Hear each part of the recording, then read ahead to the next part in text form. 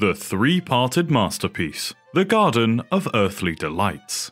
Have you ever seen a triptych oil painting on an oak panel?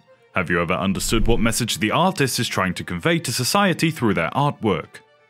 Welcome to Art and Beyond, and in this video we are going to examine the greatest artwork of all time, The Garden of Earthly Delights.